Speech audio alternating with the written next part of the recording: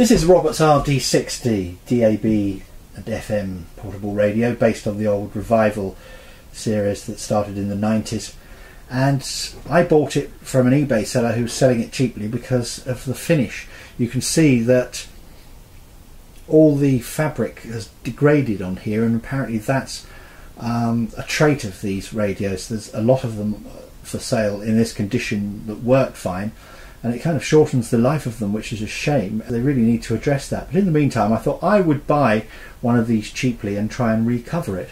So I contacted another eBay seller, and they sent me a sample of this cloth, which is a tweed effect cloth, and I've been experimenting by, as you can see there's two missing from the bottom there, sticking them with different glues onto a similar radio from the 50s, the original R200, and I've discovered that if you use Yoo-hoo, it's not too porous and it doesn't seep through the back like some glues, and the finish is quite pleasing. So I'm going to recover it.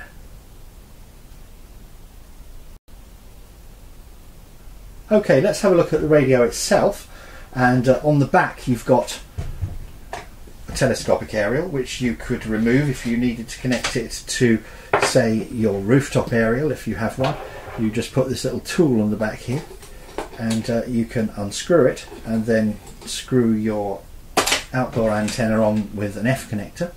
There's also a line out socket on here. You can play it through your hi-fi system. There is also a headphone socket on there, and there's an aux in, so you can play your iPod through it. DAB Plus is operating in the UK now. Virgin Anthems and Virgin Chilled, Jazz FM, Jack, the Jack brands, they're all broadcasting DAB Plus, and on local multiplexes, Caroline and stations like that. This one I thought was supposed to be a DAB Plus. I thought the RD60s were all capable.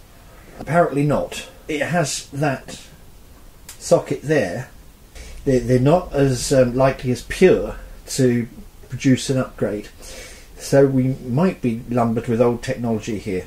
There's the battery compartment, the battery box.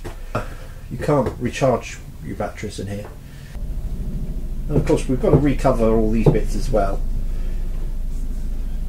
so we'll see how we get on with dismantling it and then recovering it. Well, here we are. I've got the radio apart.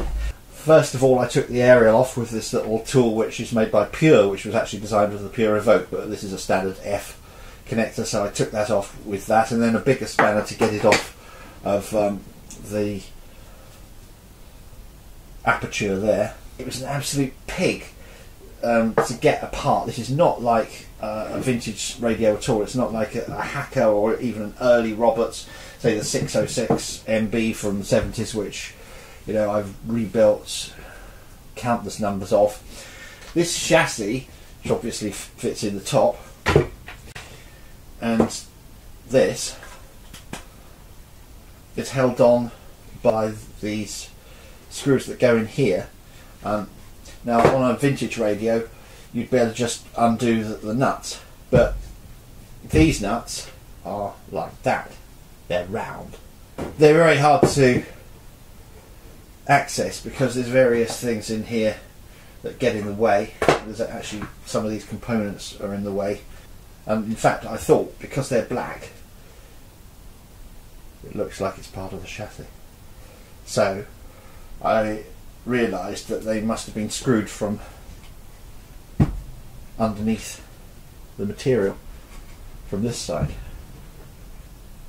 So the screws were in there, and I loosened it off with some success, but obviously the whole thing was going round and round and round, and that's because this was just slipping round. So the only way to undo them was to come at it with a screwdriver from through the case and hold that screw in place so that the nut wouldn't slip round.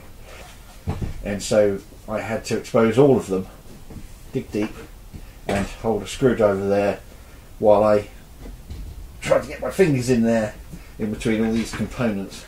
And then when the chassis needed to come out, no, you can see where all this tape is, they stuck it with some horrible double-sided tape. But anyway, it's all apart. It really is terrible, this finish. I mean, you know, people on eBay say, well, you could put your finger through it. I mean, you certainly can.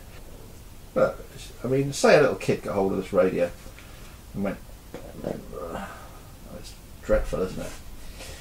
Roberts should be ashamed of themselves for putting their name, putting the royal name, the royal seal of approval. There we are. Okay, well, we've stripped it down, and well, there we are. And there's the pile of useless cover felt.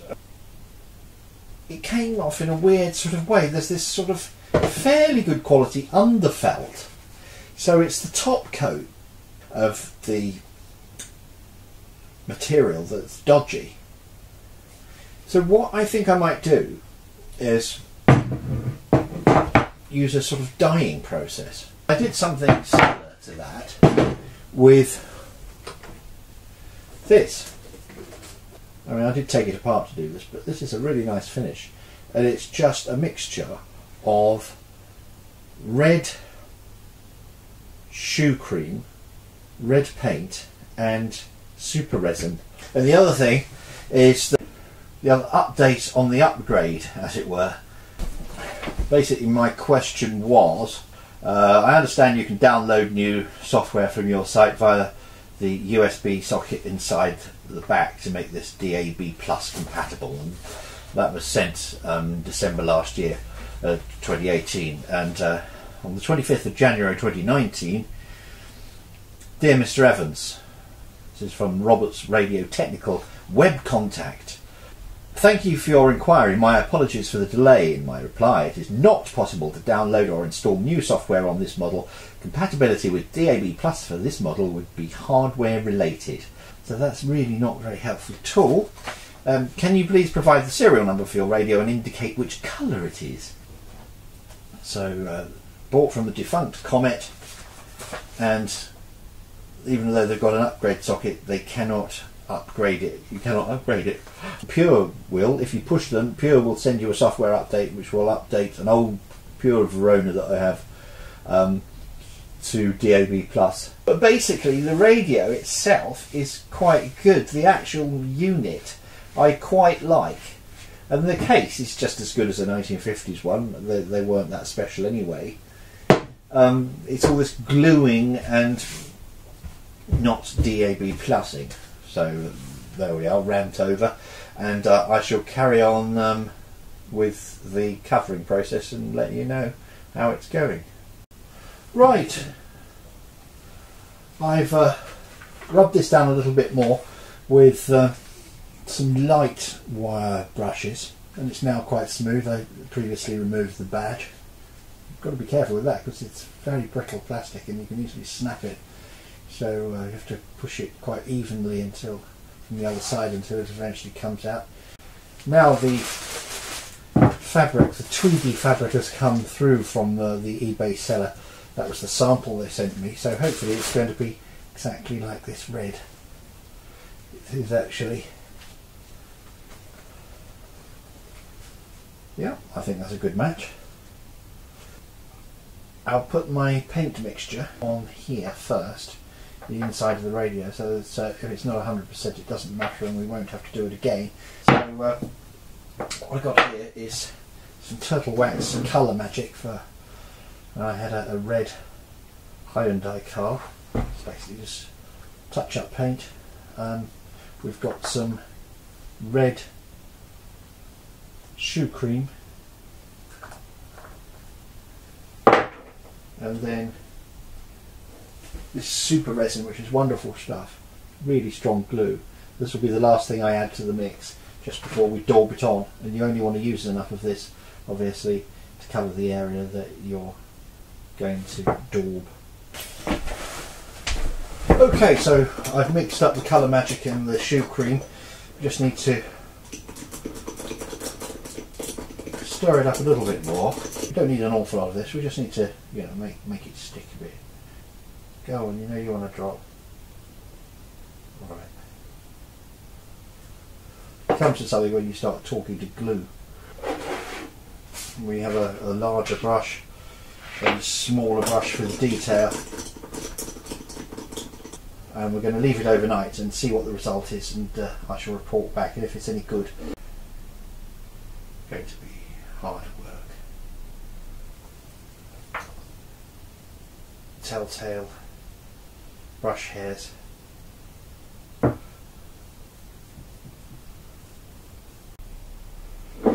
I've just about gauged it right, the amount of paint I've put in there, just for our overnight drying test. I'm sorry, W.S. Robson's Crunchy Honey Mustard, but you're probably worthy of a bit more than my paint mixture. But we enjoyed your mustard before we emptied this bottle. I'm so pleased with this. He says smugly, until the next morning he finds it's dried in a horrible fashion.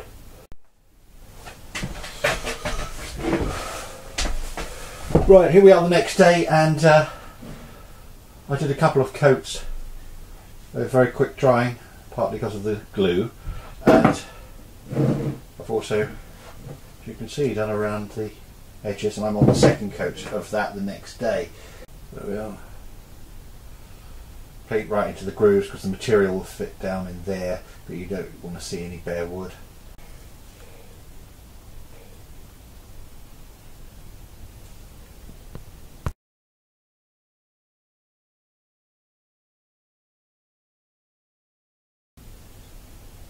Right, we're about to cover the radio now, the front I'll start with.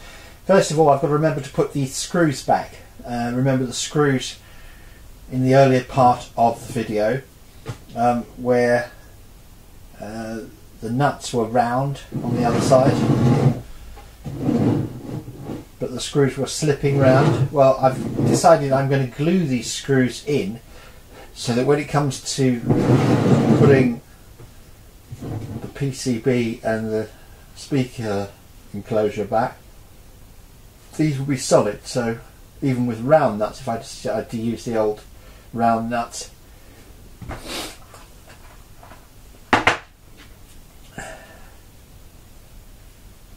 they won't move around. So we'll just mix up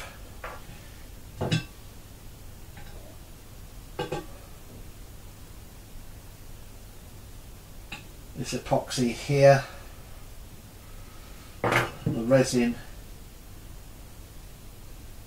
and the hard nut, mix that up,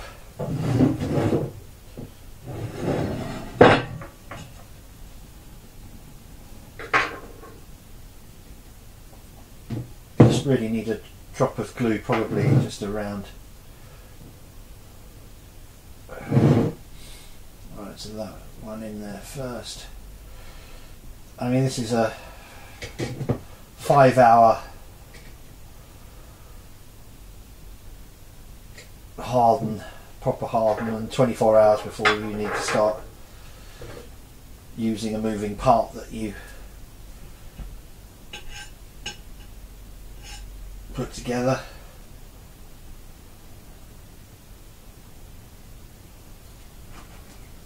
Keep a screw in there to prevent the glue from hardening. As you can see, just try and pour out a bit on the tile just to make sure it comes out properly.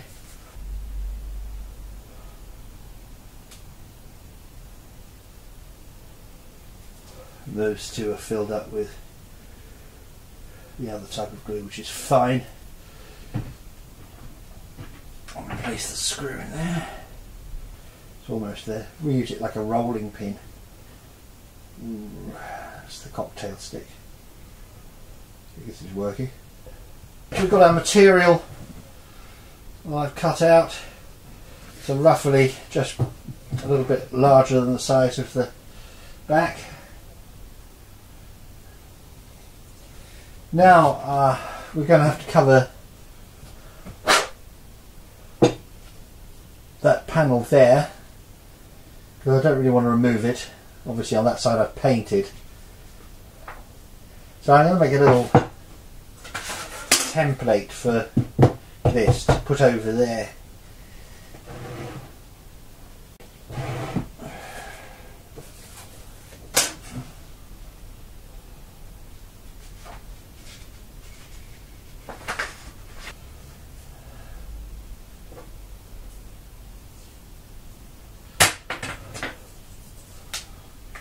roughly it's 1¼ inches down from the top, about there. To mark the corners,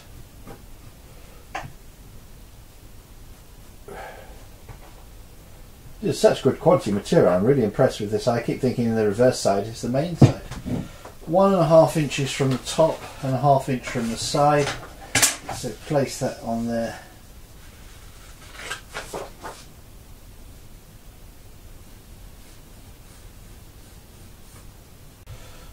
Cut it out with the fine scissors.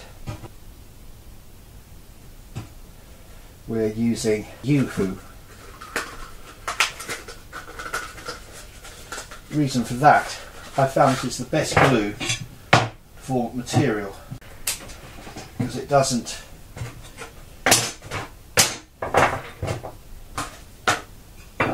show through the front.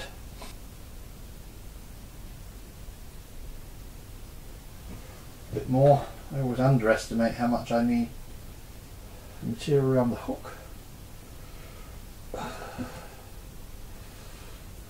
I've got allowed a bit of glue to get onto the outside, which needs to be quickly addressed, so let's go and get some leather wipes. When it dries there'll be no telltale sign. Not quite sure how well I've measured this up.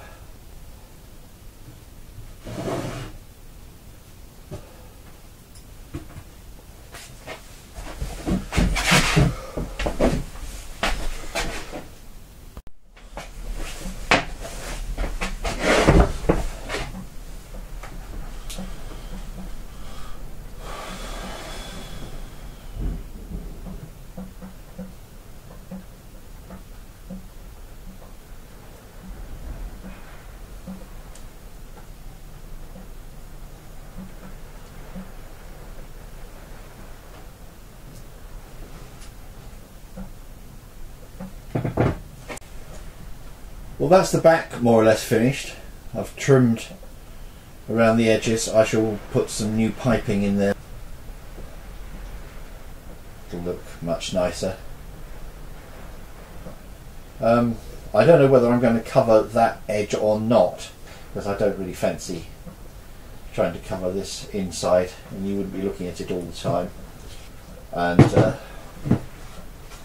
I might actually, because they've got these horrible nails they put on the bottom here, I might actually, because there's a line there, bring the material up to here. So again, the red paint that I've applied here will be useful there, and any other revealed edges. So there we are. Let's put that away, and quite pleased with that. And put this down here. I'll cut a piece out here and mark the middle.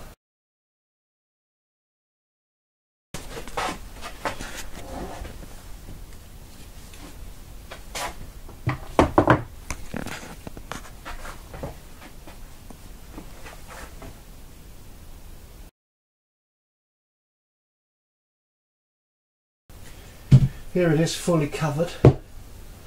And I'm glad I left the red bits in, because I've left some of the areas blank, and anything where I've basically not covered it properly, only red shines through and not wood. Because this is, I'm not a professional at this, but there's a bit showing through there. In the end I did this in 2 sections so that I could get everything right. So I had a bit wrapped around from there to there, and then put a plate across there which also holds the braid, or whatever you call it, the piping in, so that acts as a buffer for the material and the original material, with piping going around there.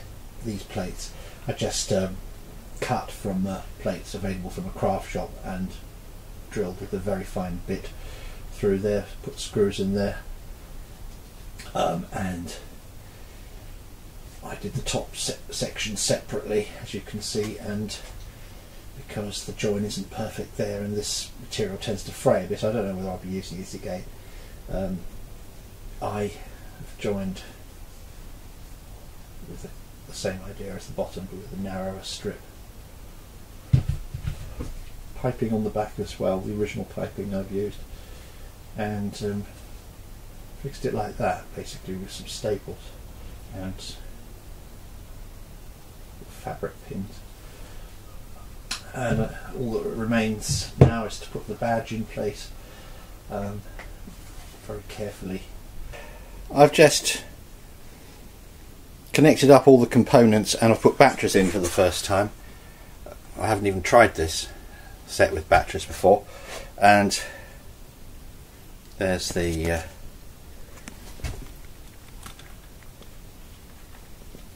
connection block for the back, which goes on the back where you would plug in your power supply, so it's going to be running on batteries, and we'll just turn it on.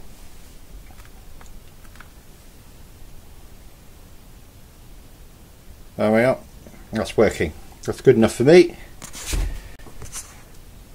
One thing that they've done which is better than the older Roberts is that they've actually, so that you don't get the polarity wrong on the speakers, they've got two different side connectors so that you can't mess up plus and minus, so that the phasing of the speaker, there's only one speaker, but you know, the cone going backwards and forwards rather than forward and backwards, I suppose, but whether that makes any difference when there's only one speaker. So well done on that, if not many other things. It's not too bad if you can get rid of all this horrible sticky stuff, which I have done from the unit, and it's going back without any sticky stuff. It doesn't need any glue gunning, and we'll put it together and see what it's like. All the badges on, by the way, now. There you go. And here we are with the finished product.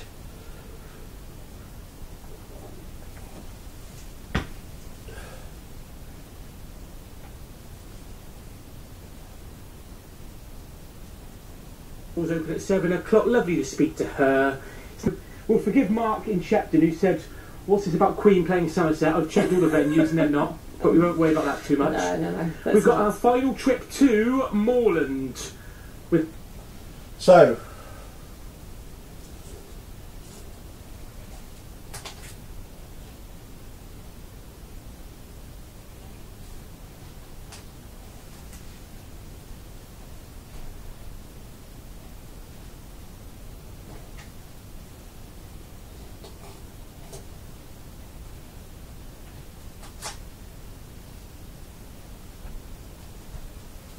I've affixed the original Comet sticker and the Roberts sticker. And there it is. The hardest thing was actually getting its handle on, because you need two circlips, and the ones that were on there were just wrecked as soon as they came off. So I had to find a couple of others, and then I tried to get them on with this plastic cover in the way, and so I then had to take it off again. Fortunately it comes off without taking the whole thing out. We have the paint on there, and on the bottom it looks like that. The typical Poundland table protectors over the screws. My wife said you should be really proud of that. I mean, I think it's a good first attempt. This piping is sticking out a bit, she did say. I obviously didn't stretch this tight enough round, but generally speaking, it's pretty good, isn't it? I've got the badge in all right, and it's quite a nice radio, and certainly better than it was.